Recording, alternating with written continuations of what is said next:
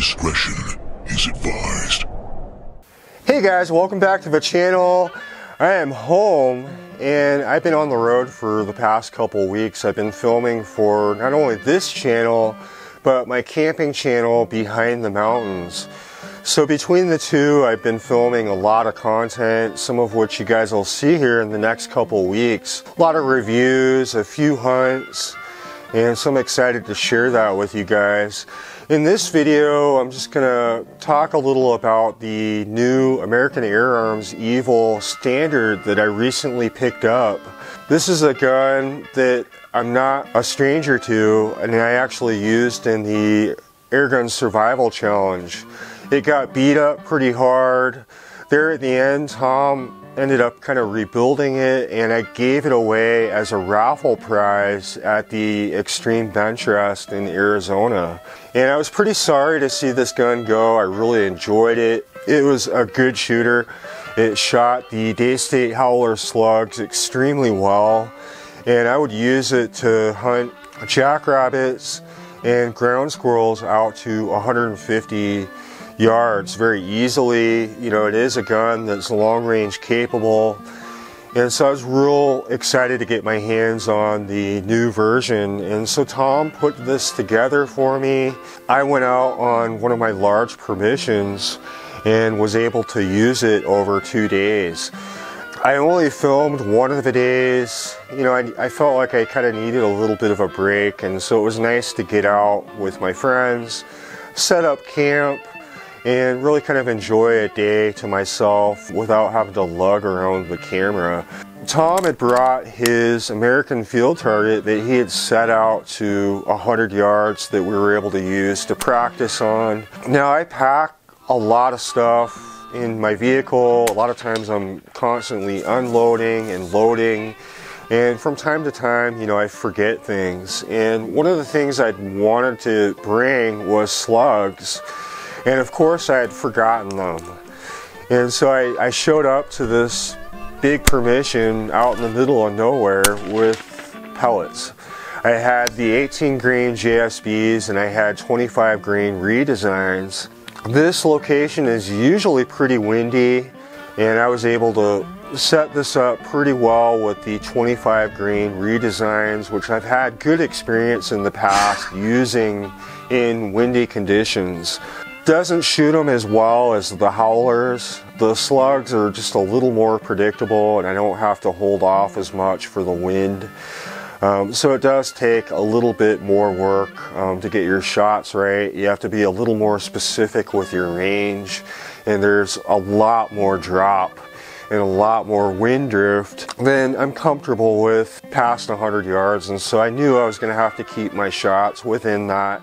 Now, we went out on one of my larger permissions, which is just over 500 acres. This place has a lot of rock outcroppings. It's got a lot of oak trees, and it's the perfect habitat for the ground squirrels. They really like this habitat. They like burrowing underneath around the oak trees, the rocks. On warm days, you'll see them sunning themselves. And so it makes just a really fun place to hike around and hunt. It's not really like a lot of the farms. It's more like trophy ground squirrel hunting. And typically early springtime, you're gonna see mostly the adults. And so I wasn't sure really what to expect, because we hadn't been to this permission in a good couple years, and we recently had a lot of rain. And so I was kind of expecting a lot of them to be still hunkered down, is what I found to be kind of the case.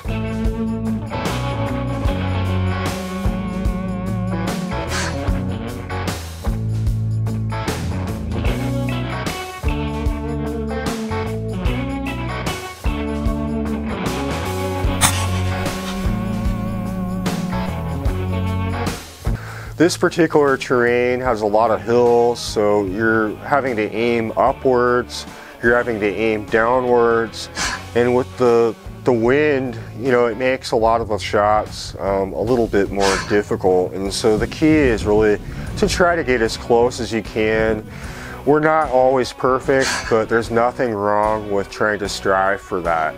For me, a lot of these trips are not really always about the hunting, and it's sometimes just about getting out, hiking around, just enjoying being outside, being with your friends.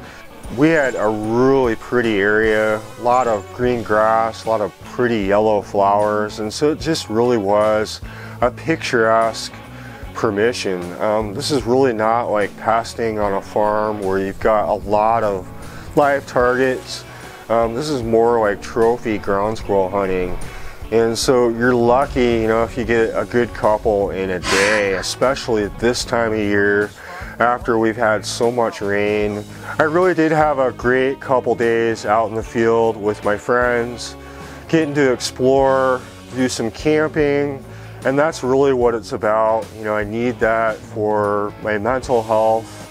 You know, it's so important to be able to have time to get out and do those things, and I'm just trying to share that with you guys. We will get this gun out. I promise I will bring some slugs on the next trip. We'll do some target shooting, we'll do some hunting, and we'll just try to have a little bit of fun, and I'll try to show you guys a little bit more about this gun.